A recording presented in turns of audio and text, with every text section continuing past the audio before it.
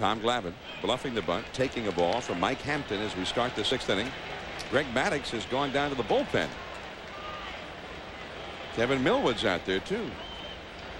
Anybody see Warren Spahn down there? Yeah, but I didn't see Kevin Millwood with a glove. I guess they just like the view down there. It was getting a little too tense in the dugout. No runs for Atlanta. Hampton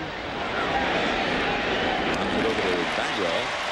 He almost had a little too much lob on that one. Glavine really hustled. Gerald Williams, the leadoff man, has not been able to hit it. He was struck out 2 times. I think Gerald has seen 1 pitch above the knees the whole game. He got that 4-seam fastball. You pointed it out back in the 3rd inning, and he fouled it straight back. He didn't know to begin with if Hampton was going to be able to keep his composure with this big crowd or not, but he's certainly done that. One of the keys to his success today in 6 innings, he's retired the leadoff hitter all 6 times. Pop up. Bagwell, foul territory. 2 gone. Now, it's not quite Kevin Millwood on Wednesday. On the other hand, I think it's been almost as dominating as Millwood. It's actually been a little bit better than Millwood. He hasn't been scored upon yet. Millwood did give up a run. Oh, you're counting that? Sure. Count that against the kid. 2-0 or 2-0 is the score. 1 strike to count. Millwood in the bullpen. That's a base hit for Boone. Boone is 2 for 3 today.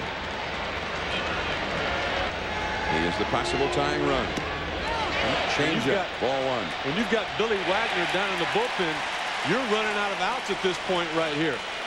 You might not get the tying run to home plate again in person of anybody, let alone the guy you want it to be, that being Chipper Jones. And they ruled that a swing by Chipper Jones, so it is 1 strike to count. Bobby Cox didn't think so. Fastball missing. 1 ball, 1 strike. Chipper hit a double play in the 1st and beat out an infield single to shortstop in the 4th. Chipper Jones, a .381 career record against Hampton. That pitch looked like a hard slider. 1-2 the count. You wonder where all that power from Chipper Jones came from. The one thing Don Baylor did mechanically was he got him more upright. He wanted him to take advantage of his height and that leverage. He also pulled that left arm in just a little bit. Kind of like an ice skater. When they go to do one of those powerful spins, they keep their arms in. When you try to turn on something powerful, you want your arms close together. Too low.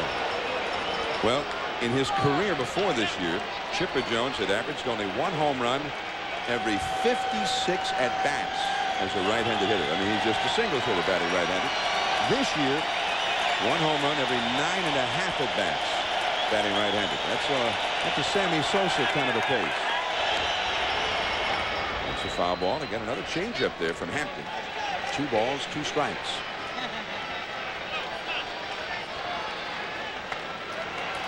Chipper Jones, there you see the numbers. 12 homers and 678 at-bats right-handed until this year. Now he is a legitimate threat from either side of the plate. Well, this is his 11th at-bat of the playoffs. He's due. In the dirt and heading for second. Boone, he'll make it easily. Eusebio has to go over to the backstop to pick that one up. A wild pitch. Now Chipper Jones' job's a little different. I mean, just a base hit means a run.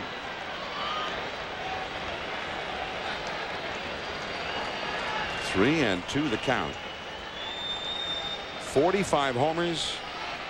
And of course, we all were watching SportsCenter when Chipper Jones had that amazing series against the Mets in Atlanta with 10 days to go in the season. 4 homers in 3 days, and all 4 of them put the Braves ahead in the game against the Mets. 3 and 2. Runner at second, and he walks it.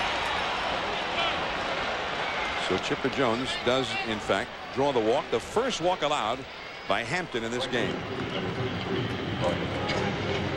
Now Brian Jordan. Well, what about that walk, Rick? Well, he went right after him the first 2 at-bats. Situation that he felt like he needed to. Right there, when he's the tie and run, you can see that Mike Hampton's not only working hard from the neck down, got a little work going on from the neck up, too. He wasn't going to let Chipper get anything that he could hit out of the ballpark.